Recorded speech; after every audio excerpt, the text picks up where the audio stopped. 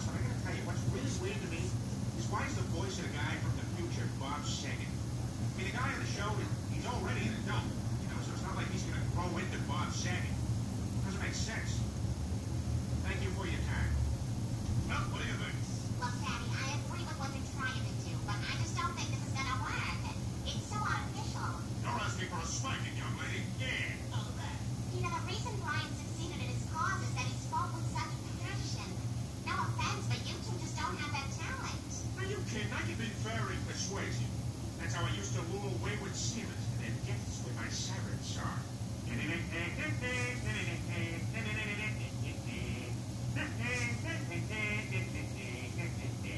What's your social? 632-24 4112.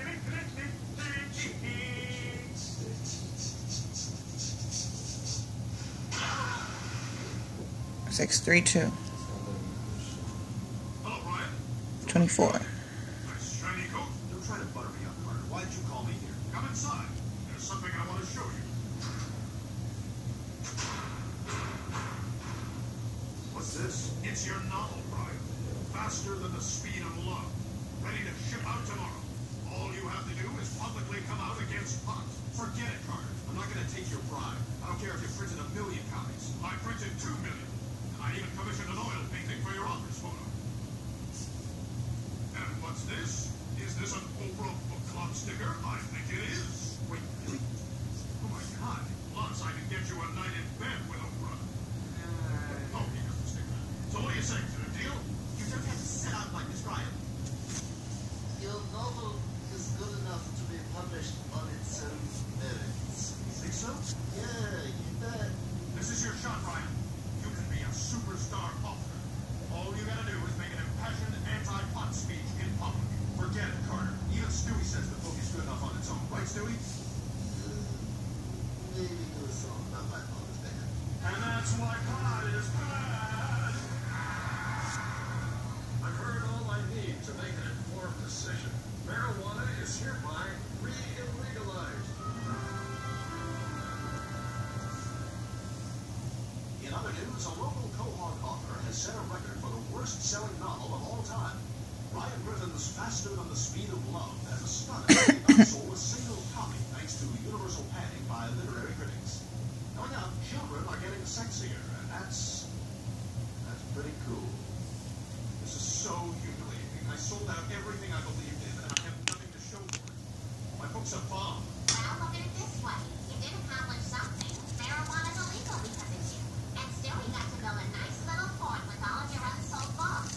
My house is made of mediocrity. Hey guys, I want you to know I'm raising my reward to $50 for anyone who can help me find James. No questions asked. I killed your cat. It seems today that all you see is violence in movies and sex on TV. But where else should old-fashioned values on which we used to rely?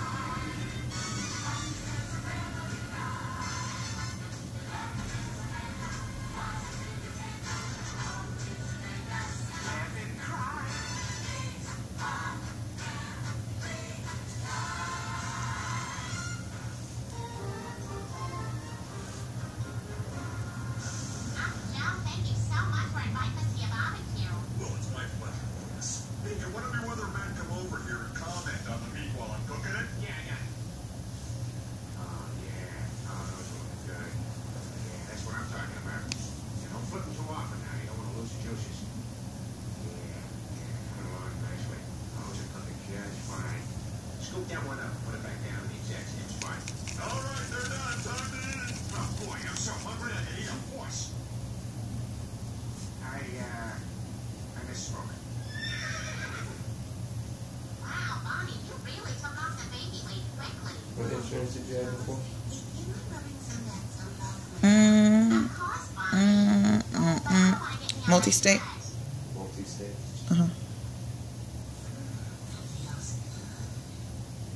Oh, found him. Do elephant insurance. Okay, I'm sorry.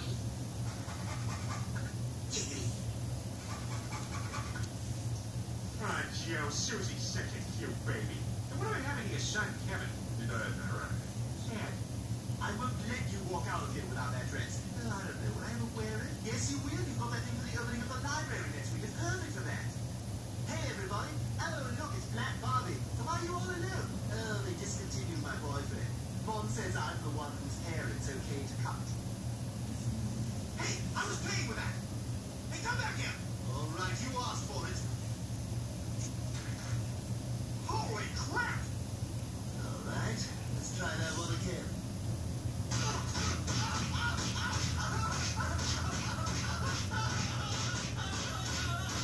Oh my God, Joey! Huh, your kid got beat up by a baby girl. Oh, man, this is more painful to watch than when Family Ties does a Tina Yothers episode. Jennifer, what happened in school today? I got my period. And I will see the Keaton family next week.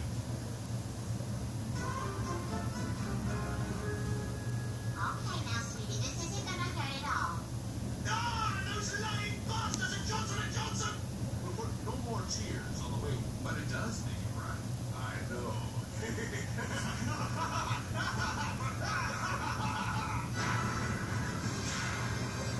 Lois, you should just let those wounds get infected. It'll teach them a lesson about being tough. Peter, he's just a baby. You gotta let this go. My baby boy got beat up by a girl.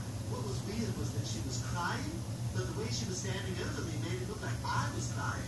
She was weird. You know, what exactly are you worried is gonna happen because of this? World War V. Peter, we've been over this. There has to be a World War III and IV first. On a missionary of World War V, Lois. Any It's so luck? intense, it skips over the other two. Peter, it doesn't work. I have spoken! Miss Connie D'Amico. Chris, don't walk next to me. Hi, Connie. So I heard you talking in the hall the other day about how much you like High School Musical too. So I brought you the soundtrack.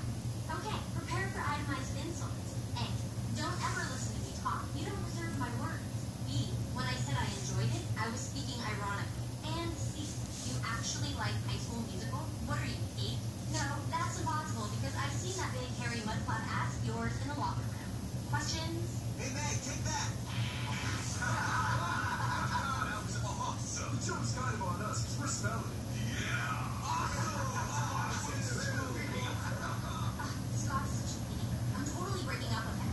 I'm gonna switch to one of the other popular guys. But Connie, you gotta have every popular voice. Yeah, you're right. That's the cheapest. That sucks so much. I need a new challenge. What if? Now bear with me on this. What if I take a loser in the program you're talking about?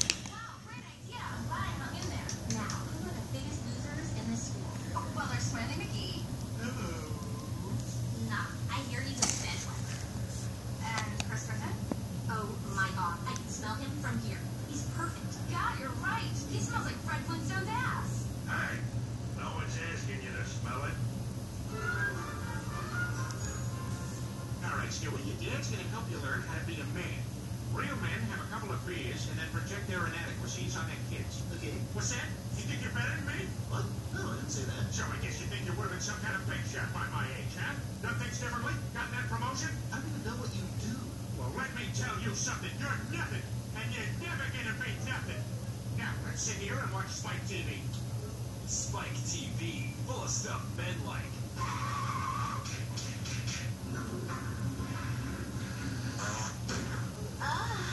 Yeah, that stuff.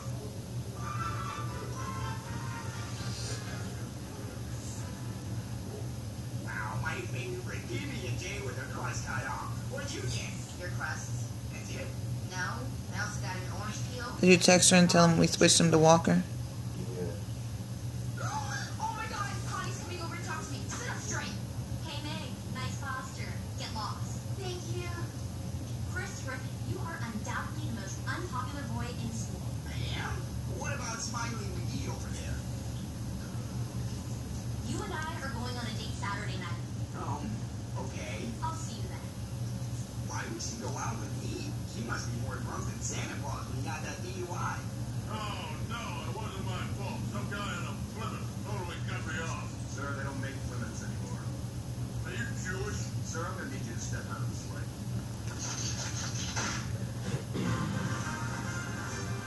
All right, Stewie, we're gonna get you nice and pumped up. Now, you see that barbell over there? Go ahead and try it. Look there.